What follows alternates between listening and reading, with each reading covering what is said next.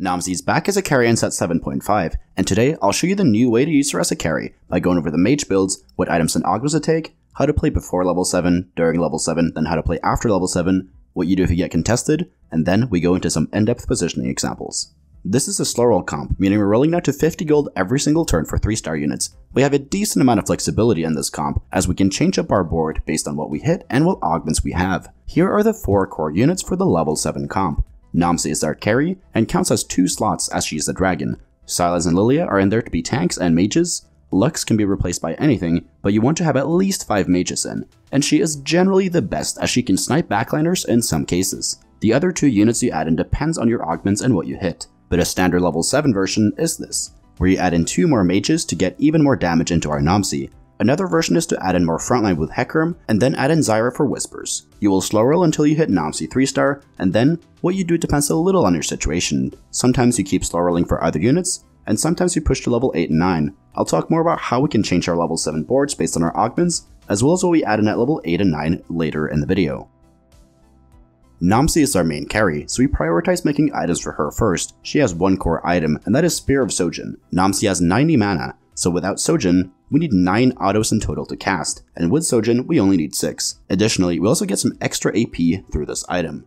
The second item wants to be a damage item. This wants to be Archangels, Deathcap, Morello, Giant Slayer, or JG. Archangels and Deathcap are by far the best ones out of the ones mentioned here, but the others will also do the job. The third item wants to be a healing or another damage item. This wants to be Gunblade, Hodge, or another one of the damage items mentioned as the second item. The majority of the time you want a healing item though. This is because Nomsy only has 3 range, and therefore will occasionally walk up to the front line. Additionally, there's a lot of backline access in this set, so we get to heal through that with healing items. The reason why BT is not mentioned as a healing item here is because Gunblade also heals our tanks, which is huge for keeping our frontline alive. Hodge also gives a lot of damage and gives enough healing for her to sustain, whereas BT gives too much healing on just Nomsy and no damage whatsoever. Here are some examples of item builds for Nomsy, where the better ones are on the left side. If you are a newer player, and you are not great at scouting or positioning, then I would always make sure you have a healing item on Nomsy. After you've made Nomsy items, you want to make tank items for Sylas. He wants standard tank and utility items like Stoneplate, Sunfire, Warmogs, Protector's Vow, Dragon's Claw, Bramble Vest, Spark, and Redemption. If you have any more item slots, make aura items like Banshees, Zeeks, and Chalice to further buff up Nomsy. If you get a spatula, you want to build Mage Spat. This allows you to more easily fit in 7 mages, and it also provides a ton of value on certain units. This wants to go on Zyra or Hecarim if you're playing those in your comp. You can also make Cavalier Spat and put that on Sylas or another tank, but Mage Spat is generally a lot higher value, as it turns Zyra into a god. The best augments to take for this comp are Axiom Arc, Celestial Blessing, Cybernetic Uplink, First Aid Kit, Luden's Echo, Mage Heart or Emblem, Triforce, Weak Spot to apply Anti-Heal, Dragon Imperialist, Essence Theft, Jeweled Lotus, Metabolic Accelerator, Pandora's Bench, Portable Forge, Sunfire Board, Trade Sector, Earth's Grab Bag, and Golden Ticket. I mentioned a lot of augments there, and the best ones out of those are Axiom Arc, Mage Heart or Emblem, Dragon Imperialist, Essence Theft, Jeweled Lotus, and Trade Sector. If all that info was a lot to take in, then check out the cheat sheet for this comp. It's available for patrons and YouTube members. Here is the quirky cheat sheet from last set, so you know what to expect for the Mage Nomsy cheat sheet that is available right now. The carousel priority for this comp is Rod, Sword, Teeth, and Belt. From there, we can find a lot of the units for the comp in the early game. The best opener for this comp is 3 Astral with 3 Mages, where you use either Talia or Lux as your item carrier. Some other openers that also work are Ezreal with Swift Shots, or Karma Carry. Since Nomsy is a 3-cost unit, you want to pre-level to 4 on 1/4 if you don't have a strong early game board already, because if you hit an early Nomsy, you're good to go for the rest of the early game.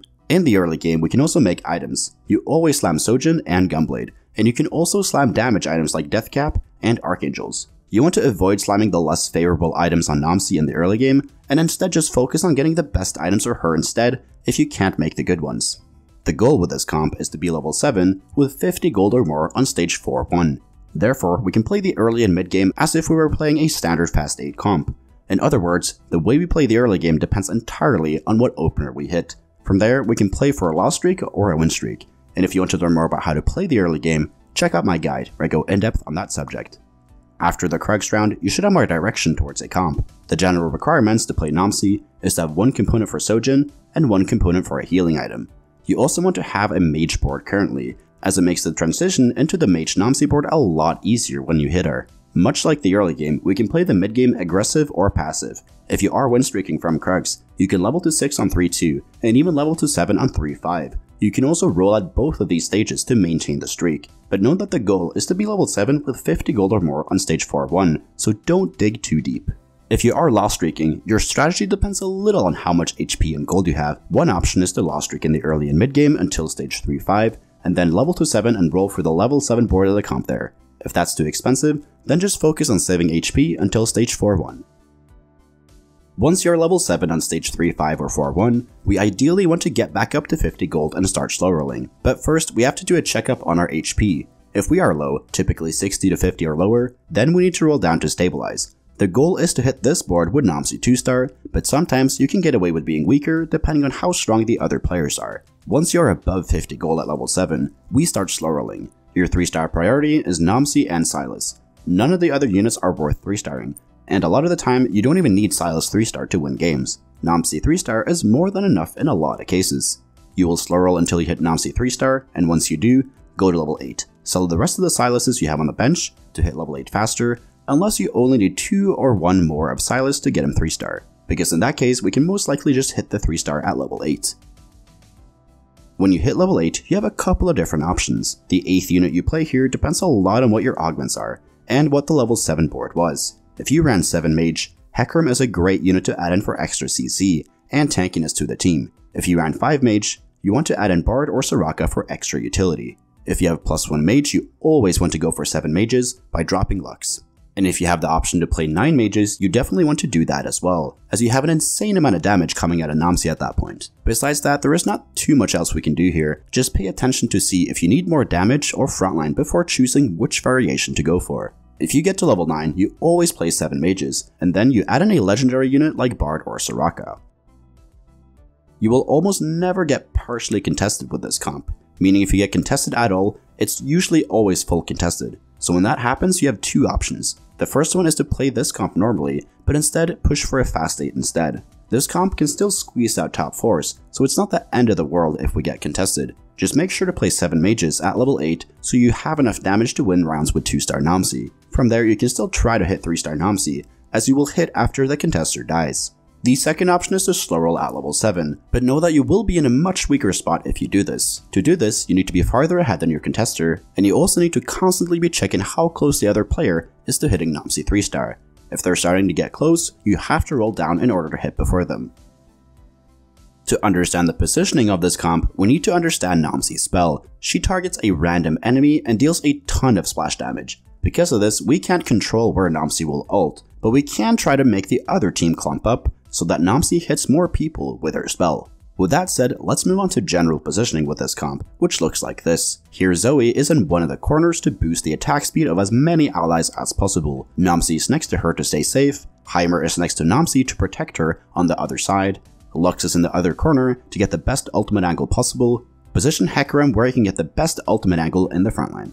Now let's move on to some in-depth positioning examples. Against the first guy, the big threat is Xayah. We are making sure that the enemy Hecarim ults away from our Nomsy. We're also clumping more towards the left side to make sure that the enemy Shyvana doesn't land on Nomsy. This way, we're making the enemy team clump up, which means that Nomsy will deal more damage, and Silas will be able to mana reave more targets with a spell. Zoe is positioned on the opposite side of Xayah to get the best ultimate angles.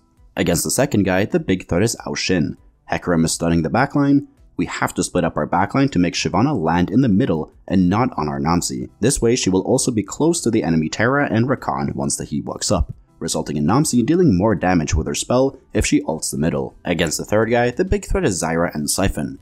Hecarim is positioned to ult the entire enemy team. Lux is on the second row to bait out the Siphon ult to make him land away from our backline. We're also clumping more in the front to bait out the enemy Bard spell. Nomsy is on the third row to make sure she doesn't get stunned by Zyra. Thank you so much for watching. If you learned something, please leave a like and subscribe to the channel. If you want cheat sheets for any of my comp guides, they are available for YouTube members and patrons, and links to those are down in the description. And if you want to get better at TFT, join the Discord. We got over 9,000 other players there who are hungry to climb. And if you want to get coached by me, the information is over on the Discord server as well. So take care and see you in the next video.